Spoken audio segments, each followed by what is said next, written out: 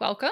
I am Wizzie Brown, and I am an Extension Program Specialist with Texas A&M AgriLife Extension Service, and I am going to be talking to you about IPM Basics today. So for those of you that may not know, IPM stands for Integrated Pest Management. So we're going to be talking about that in relation to not only outdoor pests, but also those that are indoors.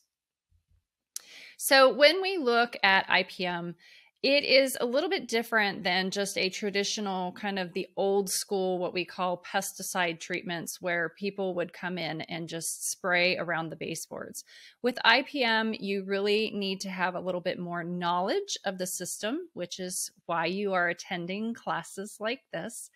And that knowledge is going to help you be able to tell whether something is a pest or a beneficial insect, or if it just is something that happens to be in a particular location. Because we do get that a lot of times, especially in homes. We have insects or other arthropods that move indoors at certain times of the year. And it's not that they're harming anything, it's just that they're in a location where people don't want them. So you may need to have that information about insects.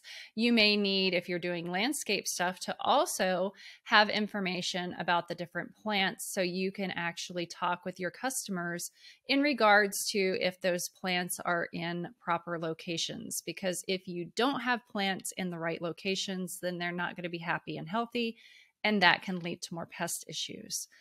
You also are going to need to think about control strategies. With an IPM program, while it does have pesticides in the program, we don't rely on them as heavily as we would in a traditional kind of old school pest control service. So with IPM, pesticides are typically used as a last resort. And then when we're doing that, we want to make sure that we are using reduced impact products and that we are going to target those treatments into the areas where we actually need them to be utilized. The other thing that you may need to communicate with your customers, and this may be a hard sell for some people, is that when we're using IPM, it does not mean that there are going to be zero pests.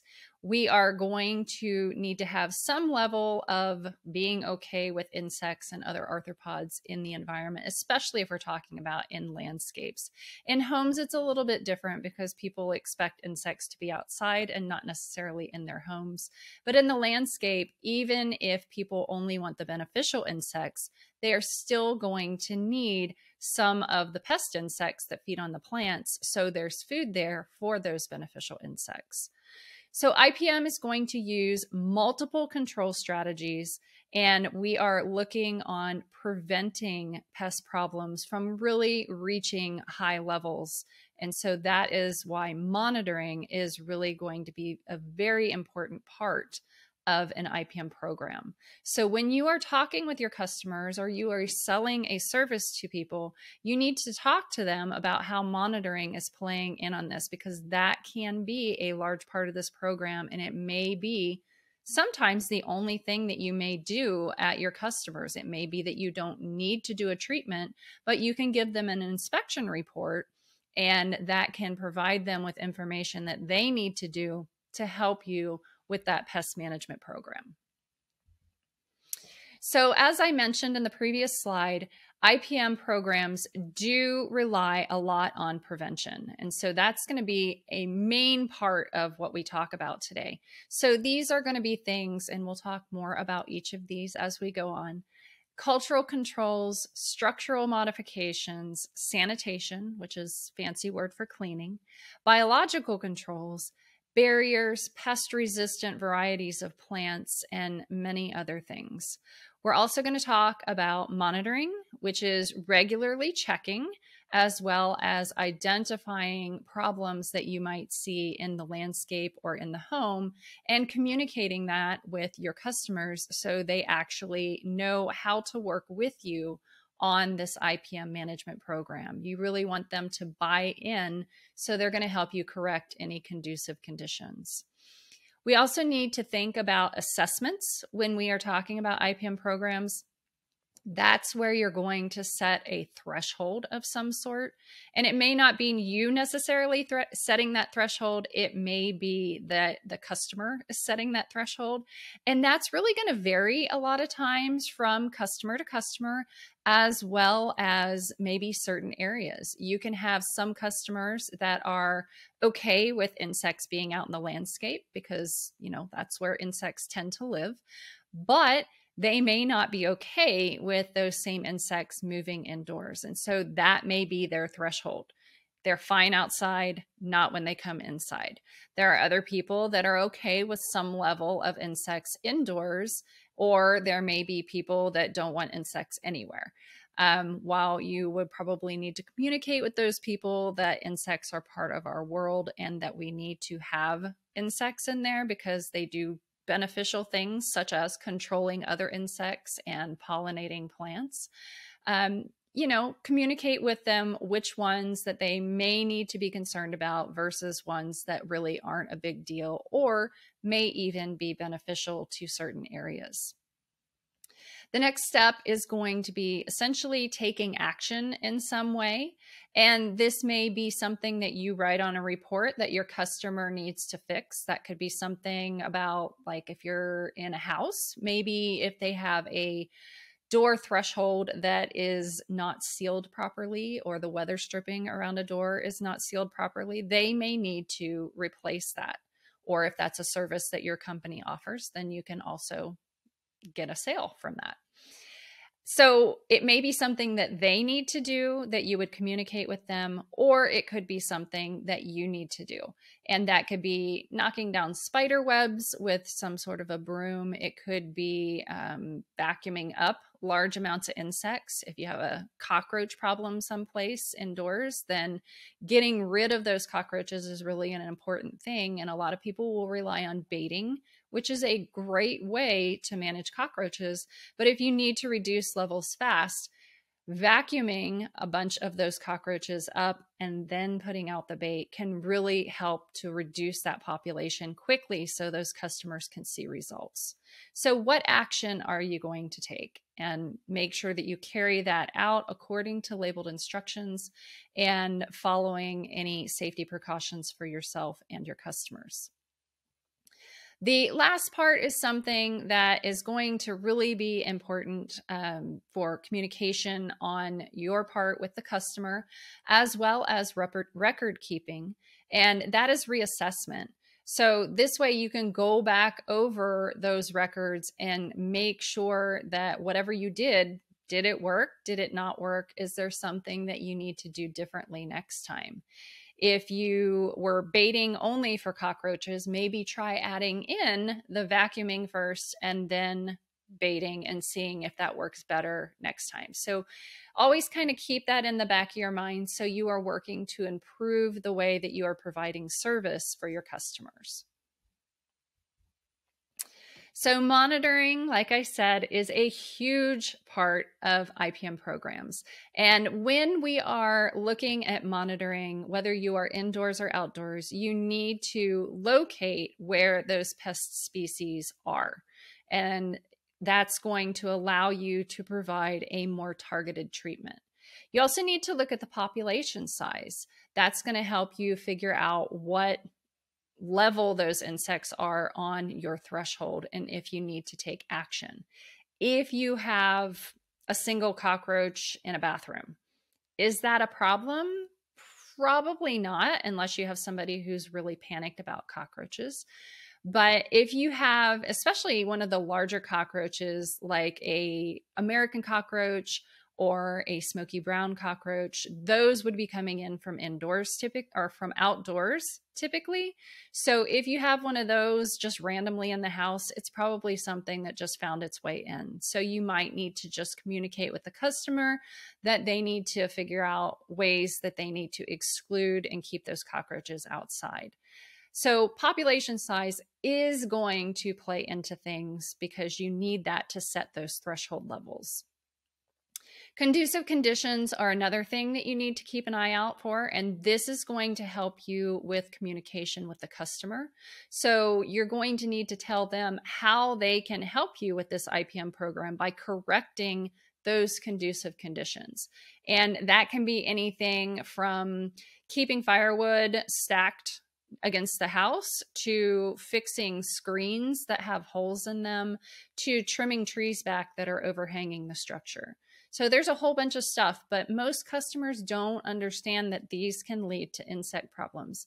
So they're going to rely on you as someone who's a professional and has experience in this to tell them this information so they can actually work on correcting it.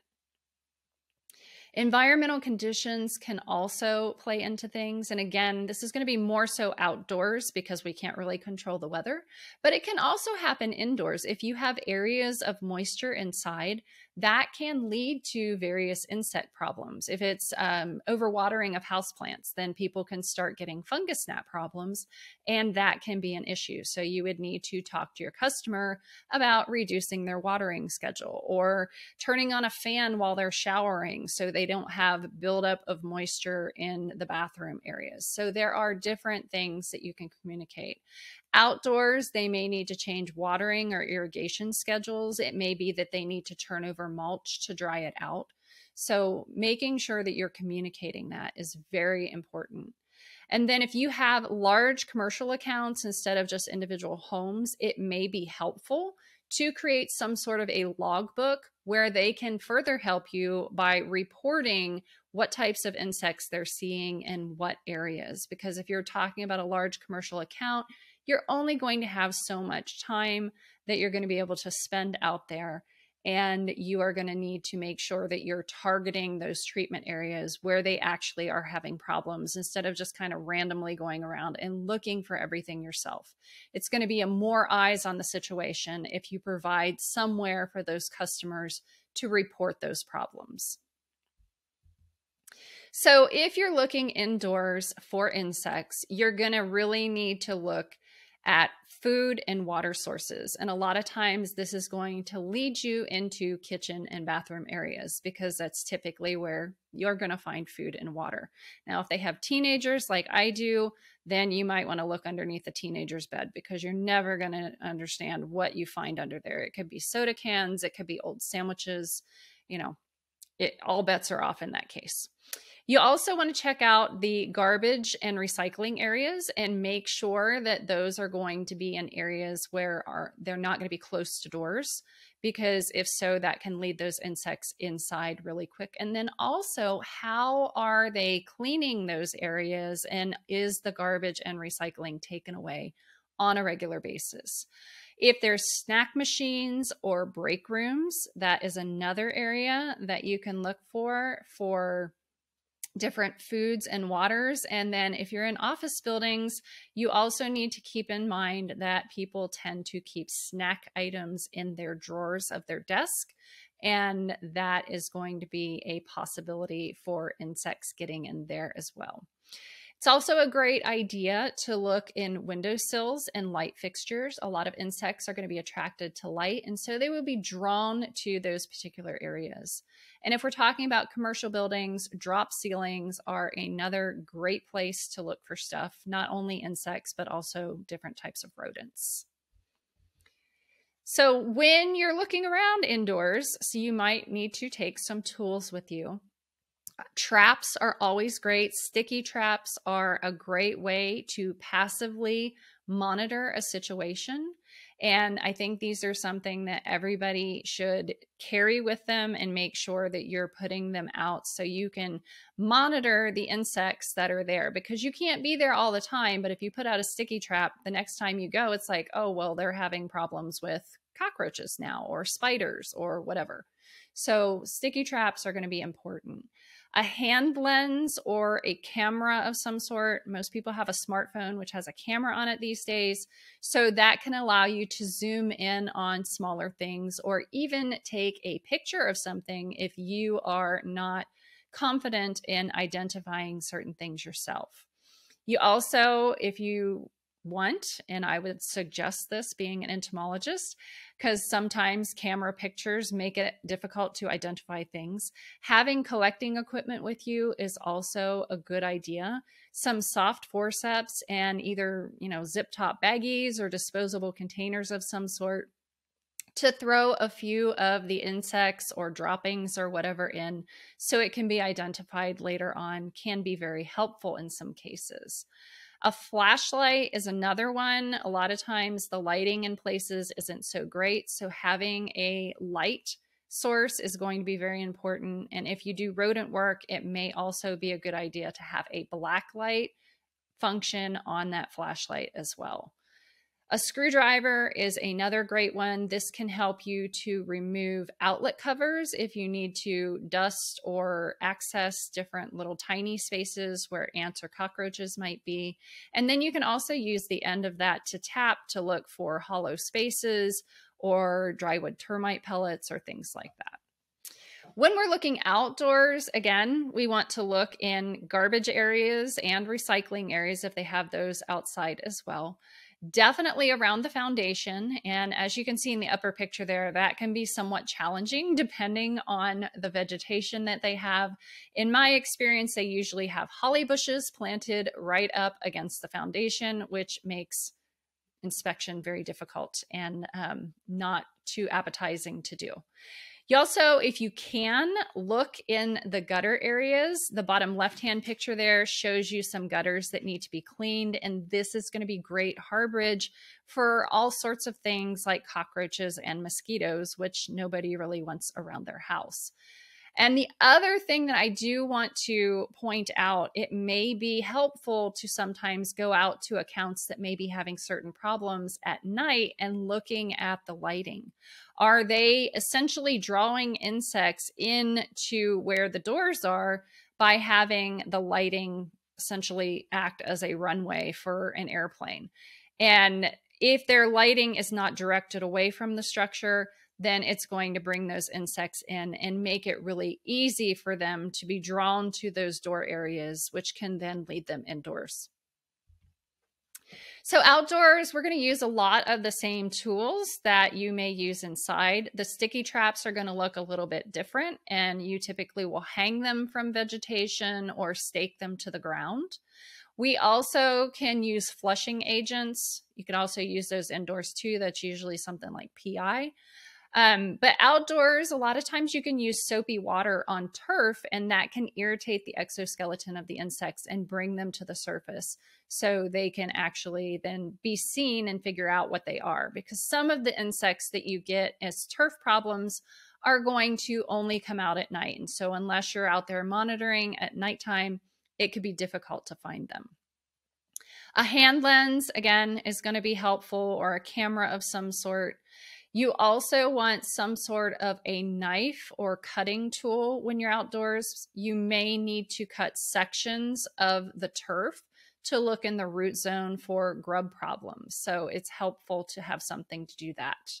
And then again, collection containers, soft forceps, and then you may also want a field guide. I wouldn't carry one in your pocket, but you can certainly have one in your truck.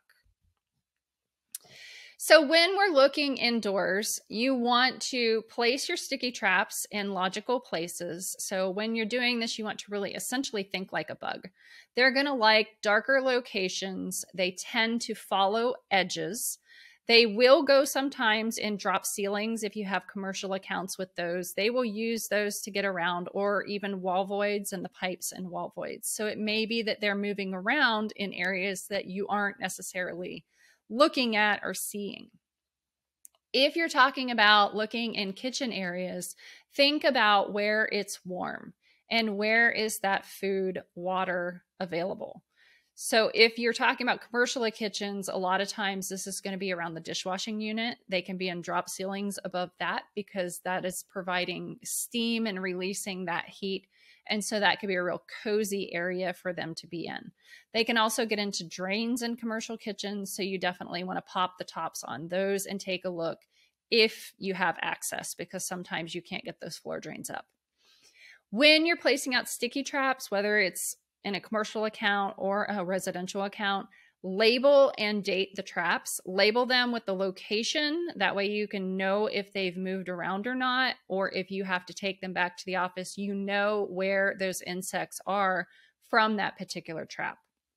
So label your traps, put a date on them, and then if you have larger accounts, you can create a map and put the trap placement on those. If you have a drop ceiling and you're putting traps in the drop ceiling, you can get little round dot stickers and stick those on the drop ceiling tiles where those traps are. That way you know where they are, but other people that see those dots really have no idea what's going on. So it's a easy way for you to cue in on where you place those. And if you need a map of an area, if you ask the commercial building for their fire escape plan, that is going to essentially provide you with a map of that structure that you can then utilize to put your traps on. And essentially, when we're talking about outdoors, this is going to essentially be the same thing. Think like a bug, figure out where they're going to be. They are going to, again, follow edges and walls and lines, but those lines can be a little bit different than when you are talking about indoors. This could be the foundation of a building. It could be a sidewalk. It could be a driveway. It could be a flower bed. It could be a garden hose that is running through the yard. It could be irrigation lines. So where is food? Where is water? Where is shelter? And if you have somebody, the middle picture on the right-hand side, if you have an account that has the ivy, like you see, that is going to be a great habitat for multiple things. I always cringe when I see this because I always think there's tons of cockroaches in there. There's tons of ants in there. There could be rodents in there. And it's a great way for those insects to get close to a building and then find their way in. So it's great for you guys if you're actually seeing that, because that just means more business for you. But you just need to make sure that you are aware that that could be habitat for a variety of insects. So when you're inspecting, it's important to do it properly. You need to actually get up close and personal with stuff and really figure out what you're dealing with. And I'm not saying you have to go over every single inch of the landscape or the structure, but you do need to look where those insects are going to be. So on plants, a lot of times they're going to be on the undersurface of the leaf. So that means that you're going to need to turn those leaves over, or you may need to look along the stems or even at the base of the plant and move some of the mulch around. Indoors, cracks and crevices in dark areas, underneath stoves, washing machines, things like that, those are typically going to be areas that those insects are hiding because they don't like being out in the open. So when you're identifying things, it's important, if you're going to do it yourself, that you use a field guide, which you have the MPMA field guide that's available either as a book, or now they have the application that you can utilize as well. If you go online or you have someone local, if you go with the extension service in your area, then a lot of those will have entomologists that may be able to help you identify things. So this is where your phone camera can come in handy.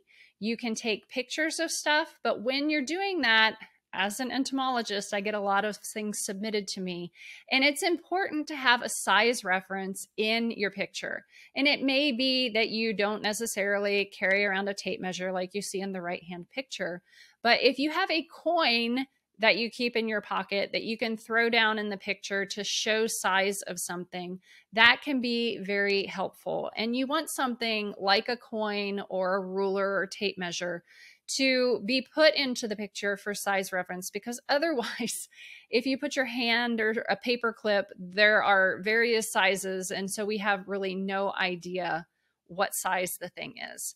Something else that you can collect other than the insects themselves to bring in, you can also collect damage or the waste, also called frass, and a lot of times we can identify things from that as well. So the more information you provide us, the easier it is for us to identify things and help you. So when you're doing this, you can either do this yourself or you bring the samples in, and some of these are going to be tiny, tiny, tiny insects, and it may be that we need to use a microscope to identify them. So some things that you can use online if you want, you can get an account with iNaturalist and get things identified on there. or you can look on Bug Guide, which is a website that has lots of pictures of insects. Other options are hooking up with your local extension entomologist and getting them to identify things. I highly recommend that you create relationships with those people so they can help you out when you need it. Another idea is the application Google Lens that is on your phone. It's not perfect, but it can help you sometimes narrow down what things are. The other big one when you're identifying things is knowing why insects are present. Are they there actually causing an issue, or are they there helping possibly? So some examples that you see on this slide, we have two outdoor examples and then an indoor example. Starting from the left, we have an ant that is essentially minding its own business. That's not the problem. It is tending to immature leafhoppers, and the leafhoppers are going to be feeding on the plant, causing damage, and also creating honeydew, which is a sticky, sweet substance that they excrete. The ants are actually going to be there to get the honeydew. So they are kind of a secondary problem. The main problem there is controlling those leafhoppers that are causing damage to the plant. The middle picture that you see there is an assassin bug, and that one's eating either a bee or a fly. I can't tell which. And with assassin bugs, a lot of people see them because they're fairly large and pretty noticeable, and they panic because they kind of have large piercing sucking mouth parts and people kind of get freaked out. But they're actually predators and they can be beneficial in the landscape. So that may be something that you need to talk to your customers. Hey, that's a good one. You want to keep those when you see them. And then the one on the right is one of my personal favorites because I love cockroaches. And that is actually an ensign wasp. And usually when people call me about these, they say that they have a weird looking housefly in their home. And it's usually an ensign wasp. So they have these little tiny flag-like abdomens. You see those big, long back legs. And they kind of hover around. They fly a little bit, but they kind of walk around. That is a signal that they have a cockroach issue because those are actually a wasp that lay their eggs in the cockroach egg cases. And so those are a control essentially for the cockroach, and they are beneficial to have around. So if you see ensign wasps in an environment or your customer is seeing them, you need to go out and you need to look and resolve the cockroach issue.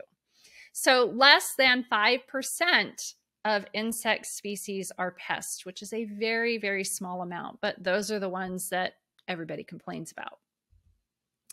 So moving into the different types or strategies of IPM, the first one is going to be cultural controls. So this is where a lot of the preventative stuff is going to be.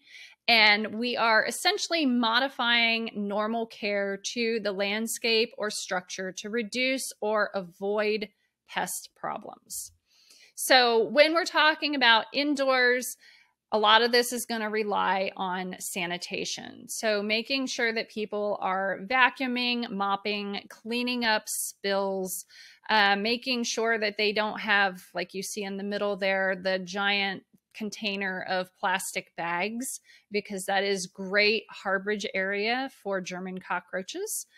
Making sure that they don't leave dishes in the sink at night. And I know that that doesn't sound like a big deal, and people are just like, oh, well, it's not that bad of a deal. There's just some crumbs. Well, crumbs for us are nothing. But if you think about crumbs for ants or cockroaches, that's a meal. So it's a lot easier for them to feed on those little tiny bits of food that we just kind of blow off. The other thing, making sure that any infested food is discarded, and they may need to make sure that they're getting through their food on a regular basis, because sometimes you have that, I don't know, bag of flour that's in the back of the pantry that you forgot about, and next thing you know, you have pantry pests. So you also need to look at the way that they are taking out garbage and recycling, making sure that garbage cans, both indoors and outdoors, which we'll talk about in a minute, have lids on them. Indoors, that they are using garbage can liners.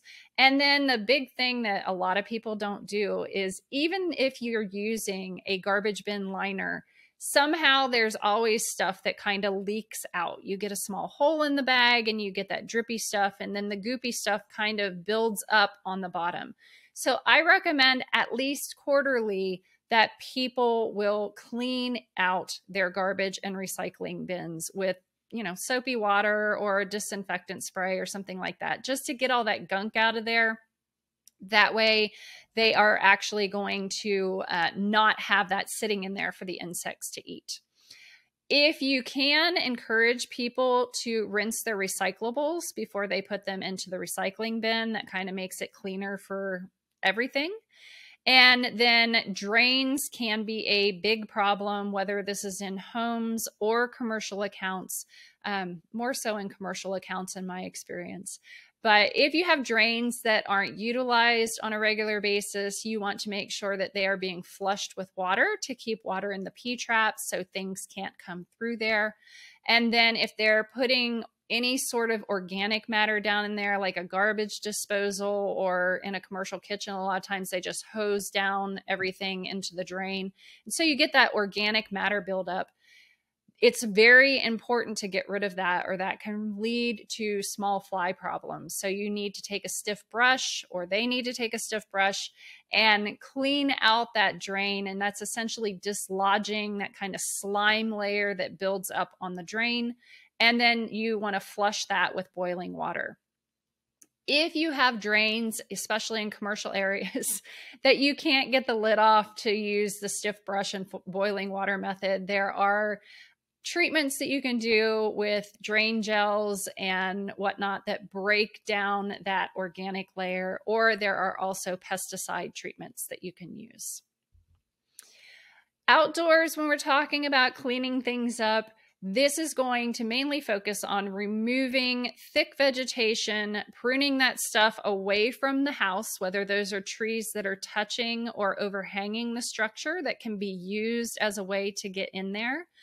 Removing anything that might be stacked up against the building. A lot of times this may be firewood. If you're talking about a home, they like that firewood right against the house, right by the back door. And that just allows those insects to move in to those spaces more rapidly. If they're having problems with moisture, insects like fungus gnats or springtails, then turning over mulched areas and changing the watering schedule is going to be important. And then also, I mentioned earlier about cleaning gutters out on a regular basis. That way you don't have buildup of matter in there, leading to cockroach or mosquito problems. So you also want to, especially at this time of year, make sure that you are reducing overwintering locations of pests, because this is going to help you later on the following year. So you also want to make sure that weeds are taken care of.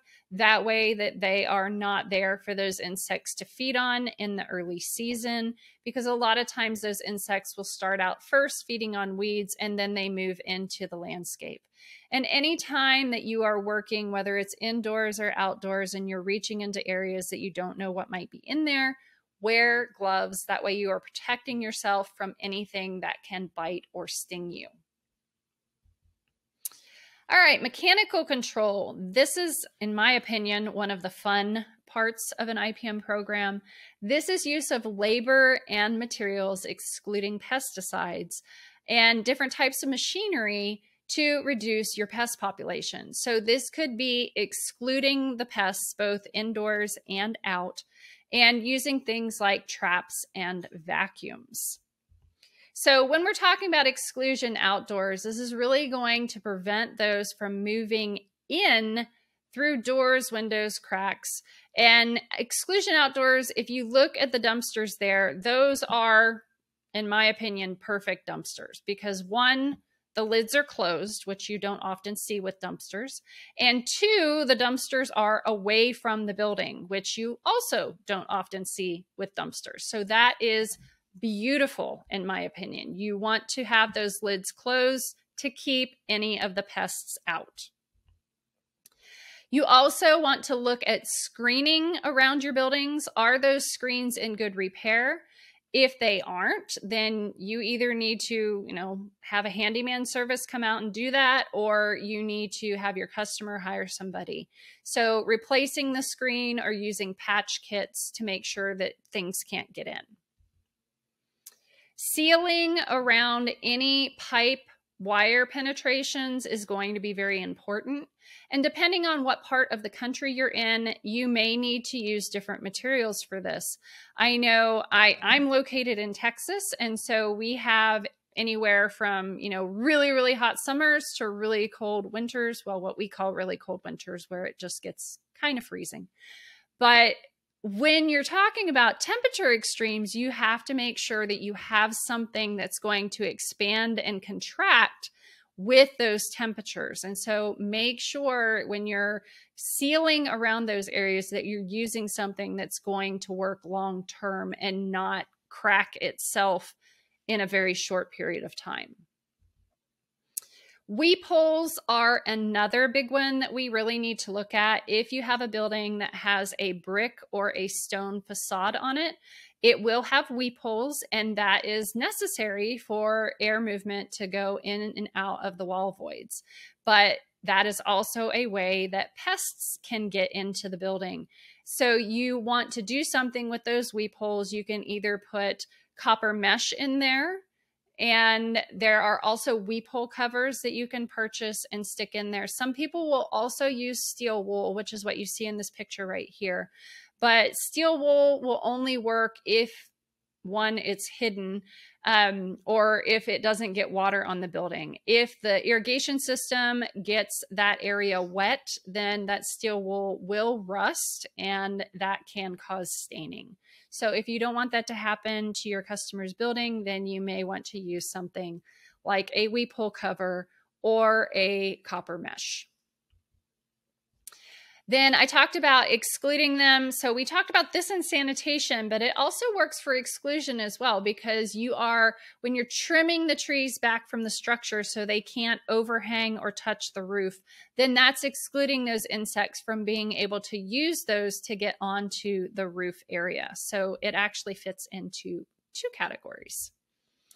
And then inspecting things when things are brought in to a building, and this isn't always easy to do, having that inspected to make sure that people are not bringing them in with them, any insect pests. This can be very important if people are buying furniture secondhand or they're going to thrift stores.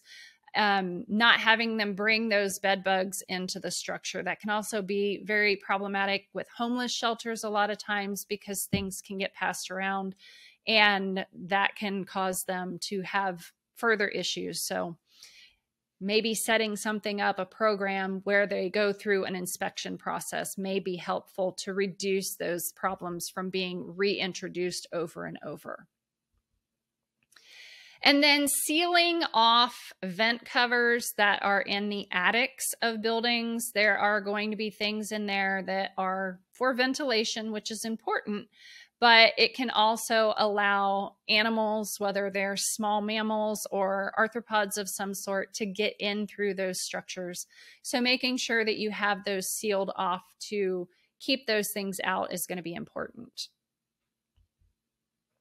When we're talking about exclusion indoors, this can be something as simple as storing things like food or other items in plastic sealed containers. So here you can see a pantry area where they're actually storing their food in those areas. Pet food is a big one. Another one is bird seed. Encourage your customers to store that stuff in sealed containers to keep the insect or pantry pests, stored product pests, whatever you want to call them, out of those particular items. If you're storing things in shelving that does not have kind of stuff where it can fall through. You want to make sure that you're sealing any of those cracks and crevices with a sealant. That way you don't have buildup of material in those cracks leading to insect problems. We already talked about garbage bins, both indoors and outdoors, having lids, and then indoors also having liners. So the lid on the garbage can is going to exclude those pests from getting into there. Then storing things in the freezer. This could work for both commercial as well as individual accounts. If they're closing shop for long periods of time, then you can stick those things in the freezer so you don't have stuff hatching out while they are not there. If they don't want to store things in plastic containers like you saw on the first picture, and they're putting them in attics or something like that, if they're using cardboard boxes, making sure that all of the edges and connections are sealed with tape is going to be important to keep things like spiders and scorpions out of it while it's in storage. And then if they're ripening fruit, if they don't want to do that in the refrigerator, then they can put things in a paper bag with a clip on it and leave it on the counter, and that can help keep away the small flies, such as fruit flies, from getting to that fruit. When we're talking about doors, you really need to look about around the door from the inside when it's light outside, and you're going to look essentially for daylight. So this door looks fine from a distance, but if you look up close, it actually has a gaping hole at the bottom of it. And so that door sweep would actually need to be replaced. That way it's going to keep out insects and rodents. This one is a interior door on a home. So you can see the daylight there. That needs the weather stripping to be replaced. And so that can either, again, be a service that you decide to provide, or it could be something that you recommend your customers get done. If you're talking about commercial buildings, they can either use the door flaps like you see here, or they can use air curtains to keep things out. The big key here is that they actually turn those on and make sure that they're being utilized, because a lot of times I see air curtains that they have them, but they don't actually have them turned on, and that's not going to do anything. So when we're talking about more mechanical things, there are a lot of devices on there, things like fly papers. We already talked about sticky traps for indoors and outdoors, but we also have rat traps, mice traps. We have pheromones that we can add to the sticky traps that will actually attract the insects in and not passively trap them. And then we also have vacuums that can be utilized both indoors and outdoors. There are specialized vacuums that you can buy that suck up insects for when you're using it for field crops and stuff. But if you're talking about your stuff on your truck, you may just want to get a rechargeable handheld vacuum, and you can actually suck bugs off of the plant or from inside the house. And again, that's going to reduce that population very rapidly. And so your customers are going to see good results. There are also various fruit fly traps that you can put out in kitchens. There are fly lights, either homeowner like you see in the upper right-hand corner there, or there are the larger commercial lights that you can utilize.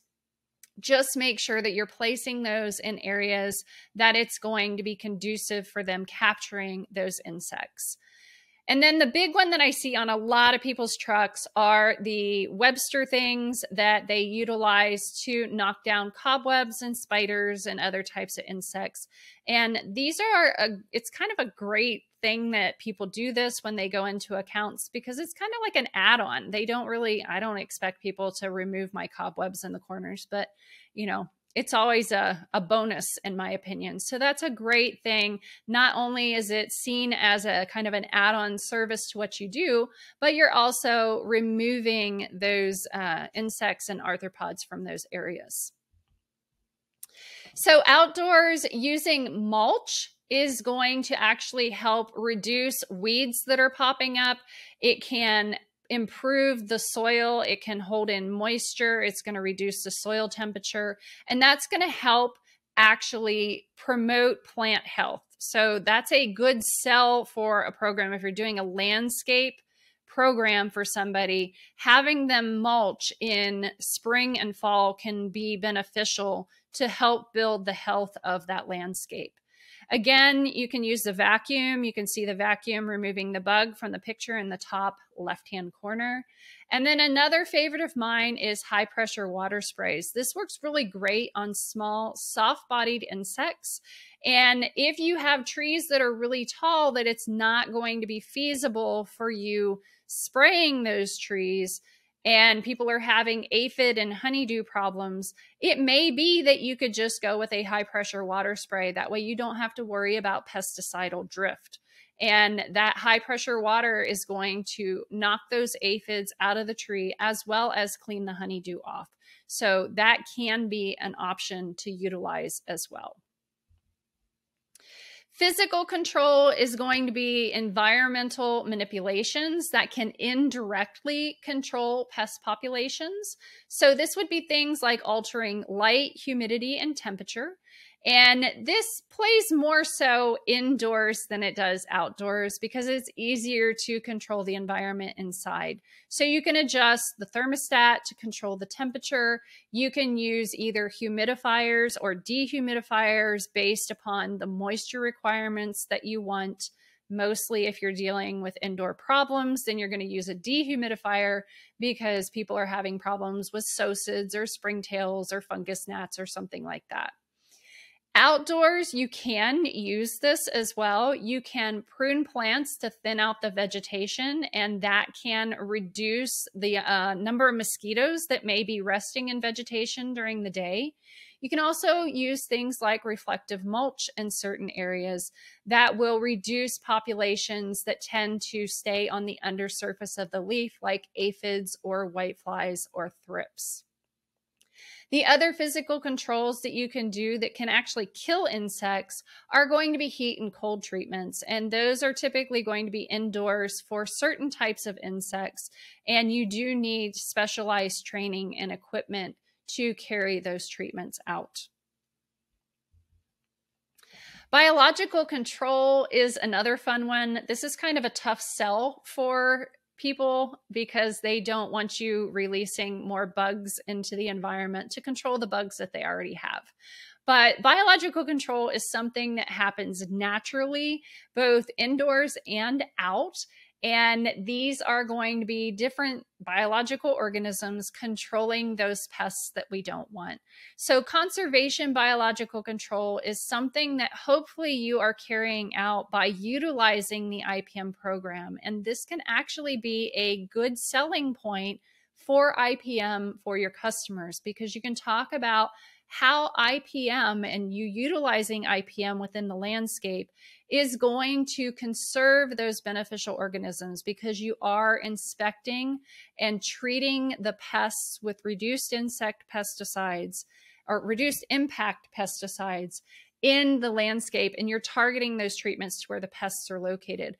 That way it's going to help conserve or keep those beneficial organisms that are in the environment.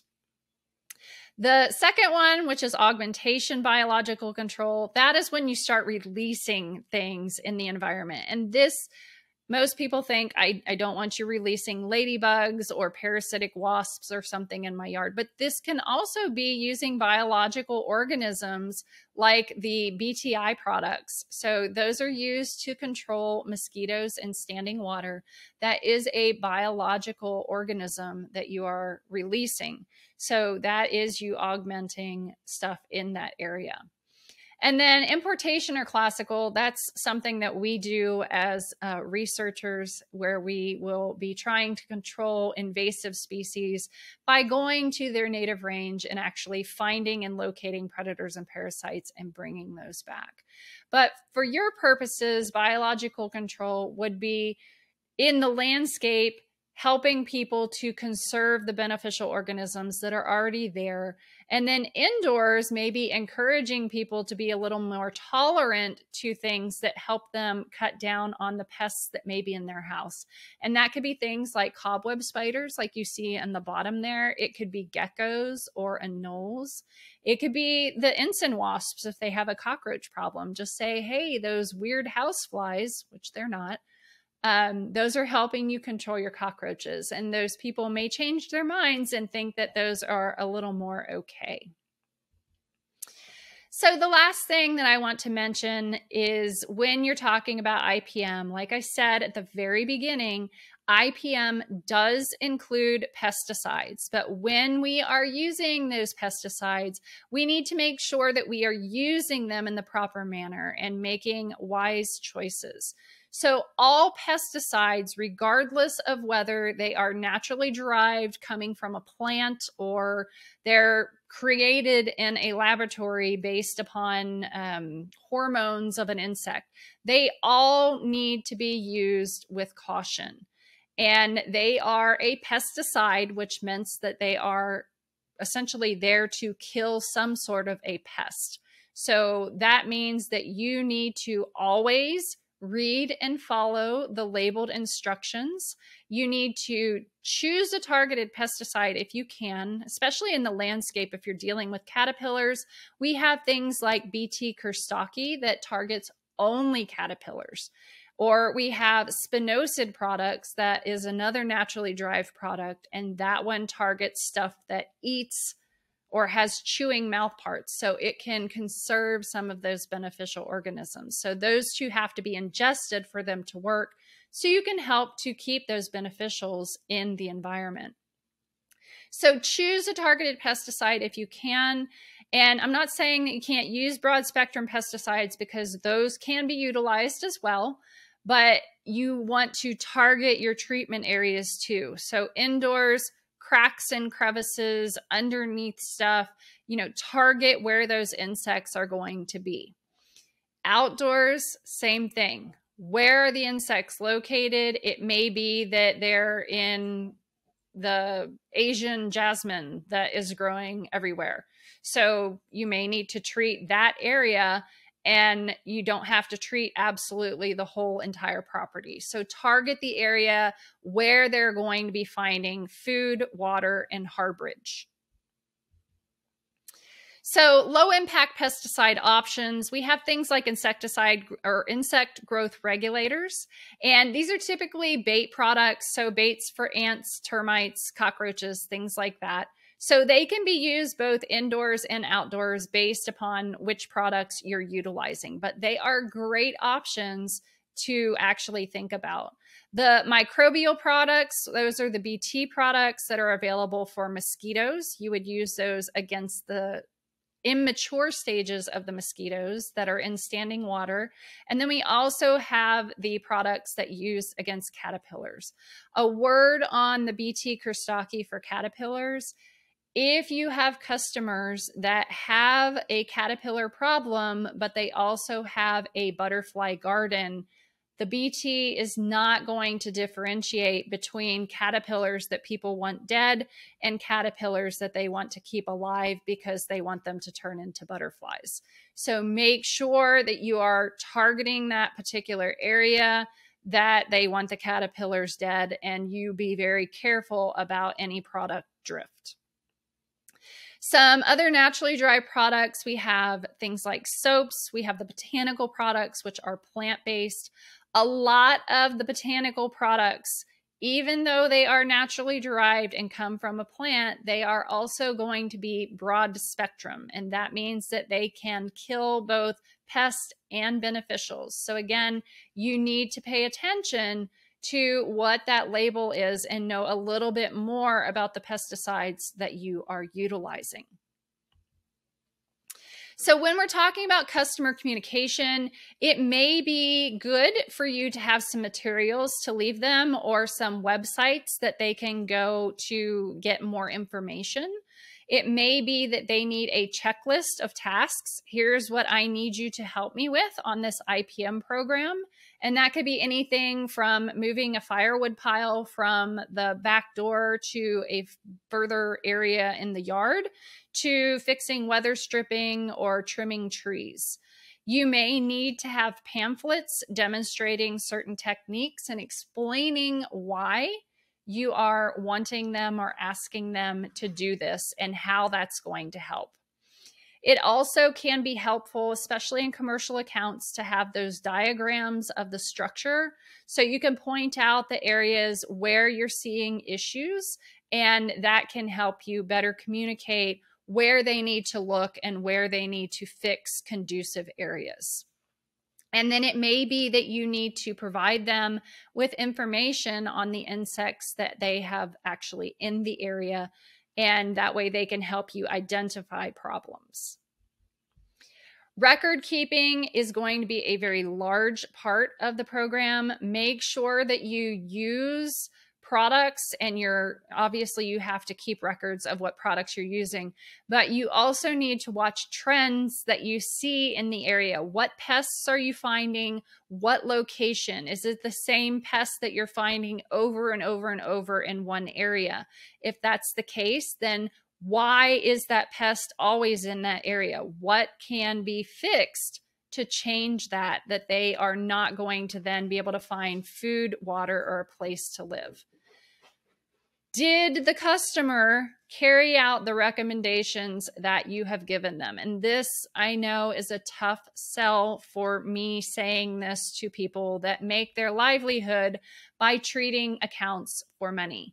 But if you have a customer who refuses to work with you and they are constantly complaining about how you do not fix their insect problems, but they continue to have the door wide open and the dumpster is right outside, they're going to keep on having problems, and then they're going to keep blaming you. So do you need to have that customer then, leaving a bad review or saying that you're not fixing their problem?